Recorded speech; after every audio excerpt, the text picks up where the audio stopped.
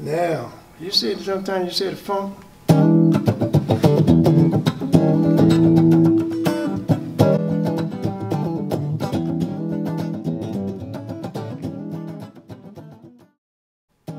Nobody would expect to learn as much as we did in 7 days. 6 kids from different backgrounds got together to help tell a story of funk. We wanted to learn how identity, history, culture, and the community tied together in Omaha's funk scene. To gain background knowledge, we spent 5 days researching and analyzing artifacts.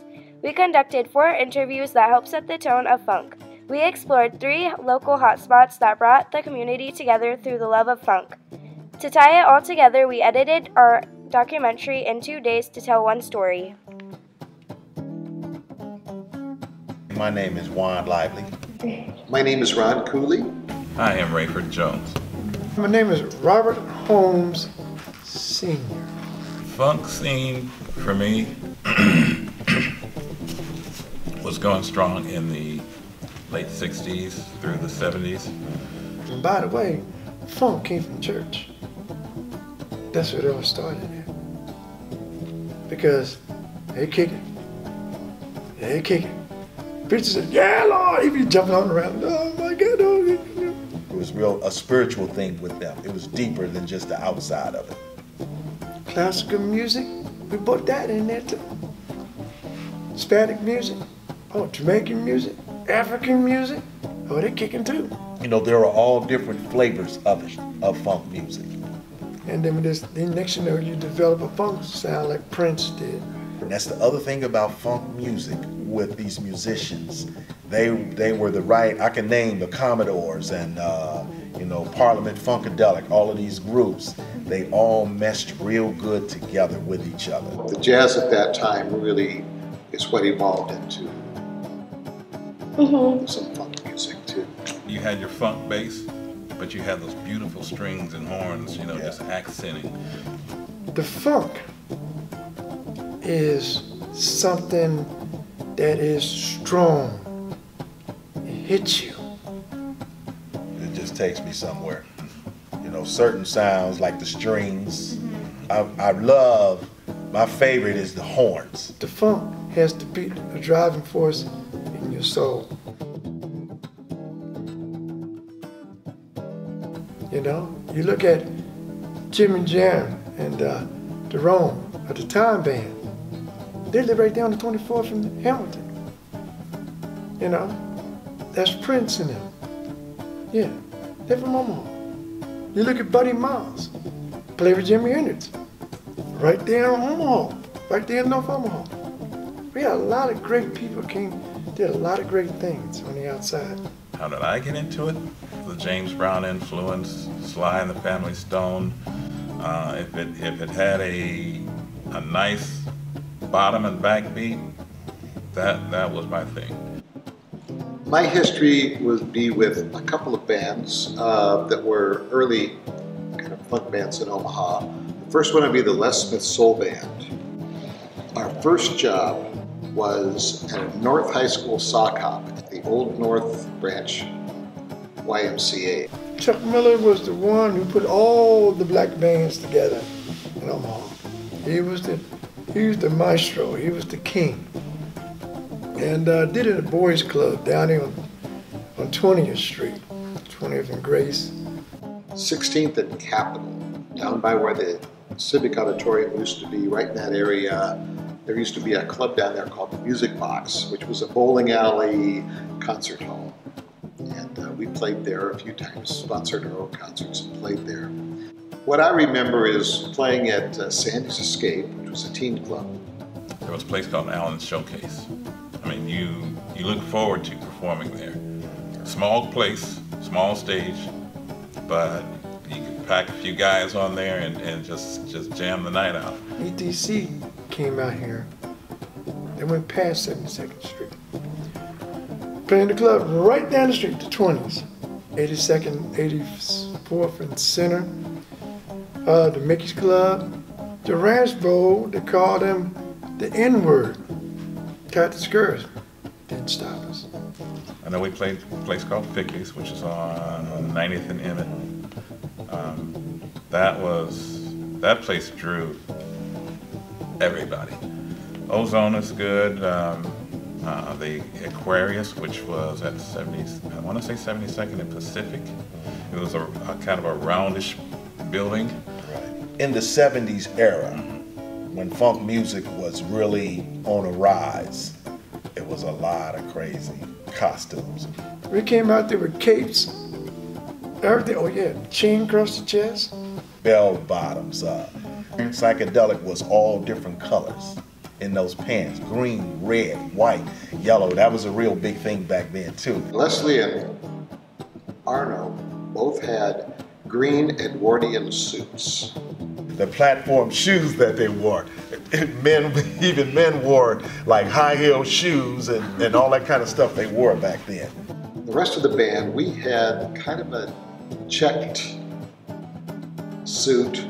Shoes, my shoes, I had fur boots this big. We had gaudy red cufflinks. Yeah, costume was a real big thing because the funk music, it was not only a sound, it was also a visual thing. A female singer, that's changing the game. Is she good? Good? Oh, Lord. It's like listen to your grandmother in the kitchen singing, and she could sing. Your mama sits in the kitchen, she could sing.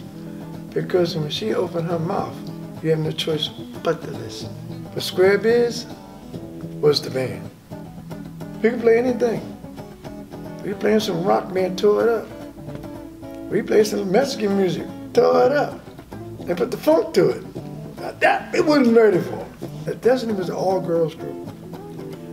And everybody knew each other. Everybody helped each other out. And we did. There was a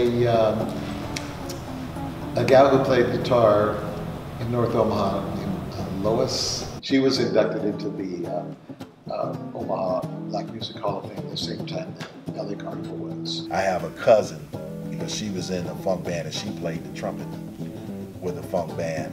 And where did she get that from? Who influenced her with that? Sly and the Family Stones. As a female, she's a female vocalist and she plays trumpet. And that made my cousin, inspired her to do that. Funk music, I think in the 70s, was mainly liked by, it was African American crowd. But as a group, white people, Hispanic, just all different races were gravitated to that kind of music in that era. We were the first band in Omaha that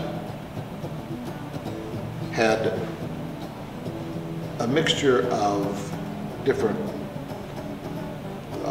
ethnicities in the band. You saw people that normally don't come together with each other. That music brought a lot of people together from different races. We were playing at the time of the Vietnam War, and it was at the time when it was at its worst point, when everyone knew that we couldn't win the war.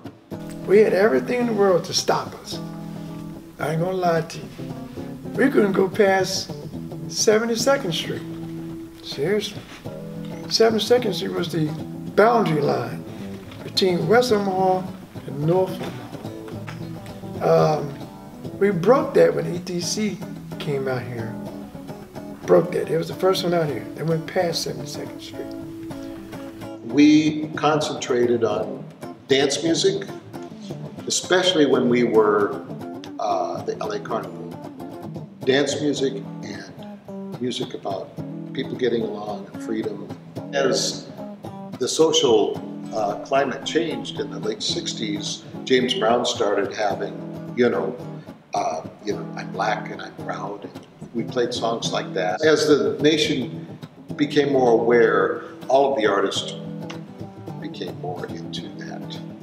It was the time that EDC was playing at the Air Force Base, and they came in with a drill tactic, come with guns at their heads and everything, trying to scare us off.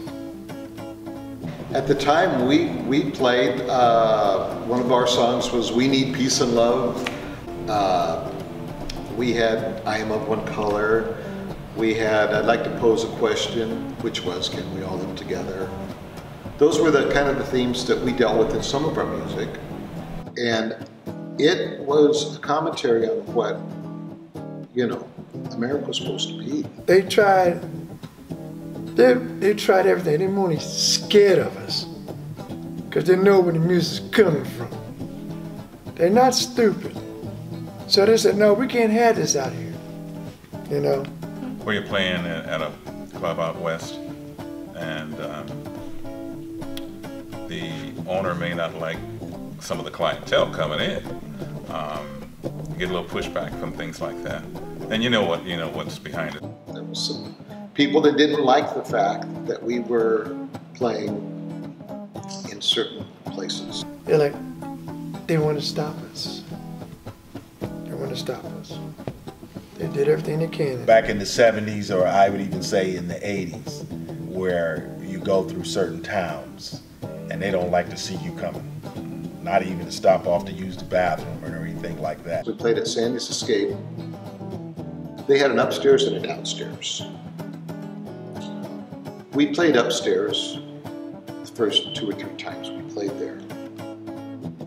Then Sandy said, well, I'll have you guys play downstairs tonight. And, we'll let you play downstairs and see how it goes. So we went downstairs, and there were some tough guys from another high school that didn't like the fact that Leslie, our lead singer, was there. And they were flicking matches at it, lighting matches and flicking them at the stage. So we didn't ever play downstairs again. This was in the 90s. White people were on this side. Black people were on the other side. And I said, is this 1955? What is this? And so I'm doing the R&B funk songs that we're talking about, and a lot of them don't know those songs. Because they didn't come up hearing that kind of stuff, didn't want to hear that kind of stuff. And then I think the song I did was Shout. You know you made me wanna shout, kick my heels up and shout, throw my hands up and shout, throw my head back and shout. And when I did that, both sides got up and started dancing in the middle of the floor. Well, funk music and R&B are intertwined. They're one and the same. Funk music is just another form of R&B music. They described us as the missing link from Sly and the Family Stone to hip hop. And even to this day, funk music is in some kind of form in every form of music. Even hip hop. Let's take hip hop for instance. They took a lot of James Brown music and sampled it and rapped on top of it. The funk is something that is strong. It hits you. Slow, you can sing slow, you can sing fast, but the funk has to be the driving force in your soul. I mean, really, poof, poof, poof, poof, poof, poof. You see what I'm saying? When we started this project, we had no idea how much we would learn about the history, culture, community, identity, and importance of Omaha's funk scene.